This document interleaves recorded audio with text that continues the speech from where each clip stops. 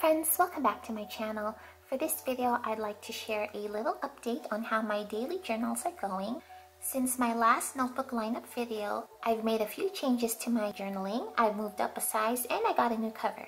And I'd just like to share my thoughts on this new journal size and the notebooks that I'm using.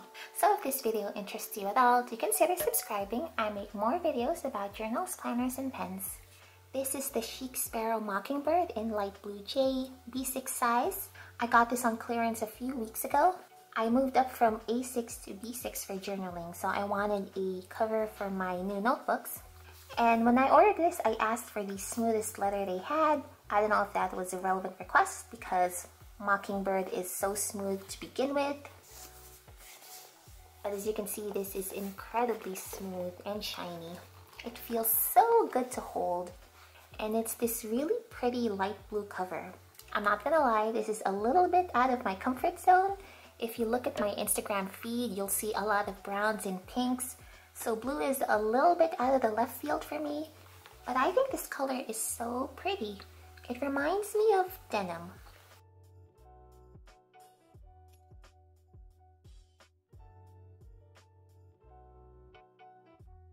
Here is a buttered rum leather to compare. And straight away, I can tell that the Mockingbird leather is a lot smoother than the buttered rum. And this leather, which is now called the Austin Collection on the Chic Sparrow website, marks up really easily, while the Mockingbird leather is a lot sturdier. I did handle this a little bit roughly when I was putting my notebooks in, so I got a couple of scratches here and there, and I was able to just rub them out. And touching these two, the Mockingbird just feels so smooth. And it smells really good too. It smells different from the buttered rum. The buttered rum smells like new car to me, while the Mockingbird smells kind of like paper. But both of them smell really nice. This, by the way, is my scrapbook. I talked about this before in my 2020 notebook lineup. I'll link that video below. And I'm still working on my 2019 scrapbook. I am so close to finishing. I just need to add a couple more things and I can finally move on to this year's scrapbook. And as you can see, she is so chunky from all the pictures and tip-ins I've been adding. I really love this notebook. Anyways, back to the journal. As I've mentioned before, this is the B6 size. And I'm really glad I got to try this out. It's still very holdable, but provides plenty of space for writing. Here is a Giglio medium companion to compare. As you can see, they're about the same height.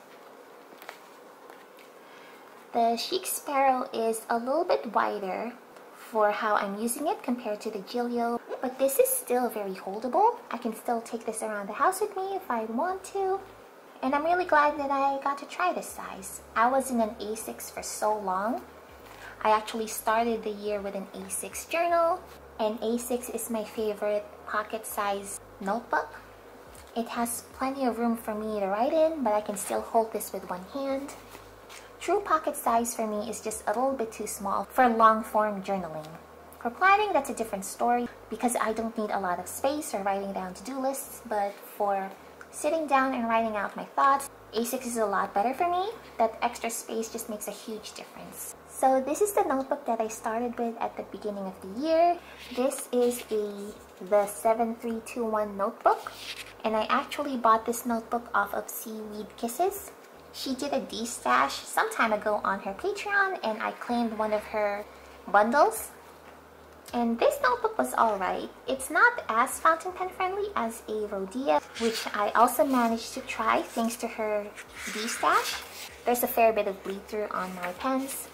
But I didn't hate this notebook for what it's worth. I mean, it's just for daily journaling. I don't really share my pages on Instagram, so it doesn't really matter to me how the paper behaves. And the cover I used for my A6 is this Catanetta notebook. I did a review of this notebook cover some time ago. I'll link that video below. So this was my first journal for 2020. And then after that is when I moved up to the B6 size because I wanted to try something different. And this was my next journal. This is the Katie Daisy Floral Notebook. It's a really pretty notebook. The cover design is so cute. And the pages of this notebook are already decorated. There's all these floral designs on the pages, and they're really cute. I first heard of this notebook from Amanda's Favorites when she did a review of the planner version, and I just fell in love with the design, so I bought this off of Amazon. As far as the paper goes, it's pretty inconsistent with fountain pens. Some inks were fine and others bled through a lot. This is the Platinum Techie purple ink, and this one behaved just fine. There's no bleed through on this page. But if you use a different ink, you're gonna get some bleed through. This is the Diatramentis document ink in green. And here is the Pelikan 4001 turquoise ink. This one didn't do well at all. So I wouldn't necessarily recommend this notebook if you use exclusively fountain pens. I can't guarantee that your pen will do well with this notebook. I also felt like this notebook just kind of overstayed its welcome. I don't know, there was just something about it. I felt like it was too thick, like I just stayed in this notebook for way too long. So I was really glad to have filled this up. And I have some torn up post-it notes here that I used as tabs. I didn't want to waste it, so I'm just using it. And then here is the current journal that I'm using. This is a Kokuyo notebook. It came with the systemic fabric cover. And this was originally a size that I chopped down to be 6. I have that story saved on my Instagram highlights if you're curious, but I just used a rotary blade and a metal ruler, and it turned out pretty well. It's not a perfect cut, but it works for me.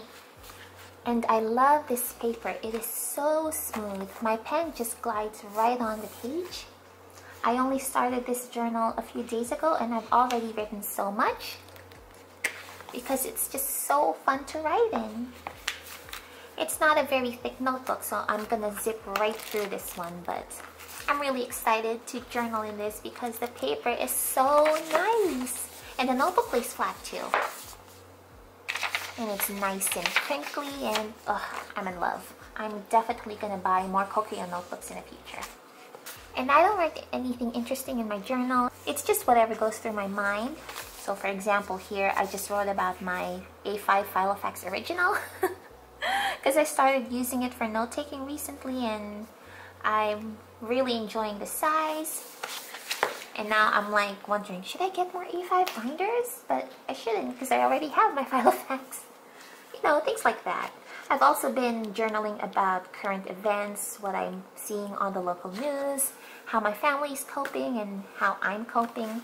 But mostly it's just really what's on my mind. It doesn't have to be anything deep or important. It can be as silly as my Filofax is, you know, like this journal is for me. It's a judgment-free zone and I can write anything I want in it. And here's the current pen I'm using. This is a TWSBI Diamond Mini A-All in the mint blue.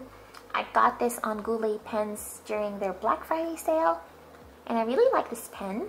It's very, very short, but when you post it, the cap provides enough length for it to become like a regular size pen, as you can see. And I used to have multiple pens inked up for my journal, but I find that I would get overwhelmed by having 3 or 4 pens inked at a time. I just felt like I had to keep rotating through them and it was a little bit stressful having to choose what pen to use that day. So I'm trying to simplify and sticking to one pen for now. And TWSBI is one of my favorite fountain pens, so that's working out so far. Maybe in the future I'll start inking up multiple pens again, but for now just one works for me. And this is the next journal that I plan on using. This is a DesignWorks ink notebook. And I have this set up in my Chic Sparrow already because my Kokuyo journal is really thin and it doesn't provide enough structure when I put it in my Chic Sparrow. So I went ahead and added my next journal so that it can have a bit more structure when I'm using it. And it's working out so far. The DesignWorks ink, I'm not sure about fountain pen friendliness. I did try out my currently inked pen here and it did okay. We shall see. I think I will be using my Japanese extra fine pens for this notebook just to minimize feathering and bleed through. I have a whole stack of these DesignWorks inks notebooks because I bought them on sale a long while ago. They were $5 each, so I thought, why not? Except now I have a huge backlog of notebooks to go through and I'm not proud of it, but it is what it is. I think I have 5 of these to go through, so we'll see how I do. If it drives me insane, I'm probably gonna jump out and try out a different notebook. But for now, that is my current journal setup. Do you keep a daily journal? Do you use a leather cover? Let me know below. I'd love to hear your thoughts. If you'd like a little sneak peek of my next video, I plan on going through my VDS Codex setup. I know a couple of people asked about it, so that is coming up next. Thank you so much for watching. This is Spellbound Notes, and I will see you next time. Bye!